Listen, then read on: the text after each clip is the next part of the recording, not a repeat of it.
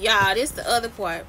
Lisa was listening to my car. Let me tell y'all, I was talking to this dude about something, right? We was on the phone, and I was like just telling him something, right? I just was having a conversation.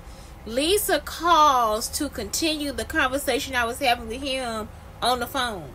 I'm actually pissed off at this dude, screaming in my car. Yeah, I'm talking about when I tell you these women, I'm talking about when they go to jail, y'all, they harder than a motherfucker, cause Nia did the same thing, Nia Owens. It's like I'm telling them the trauma. I'm screaming in the car about the trauma of what just happened. This nigga called on some bullshit, then Lisa called on the same bullshit, like that it's okay for them to do what they doing. It's like they can't hear that they bothering me.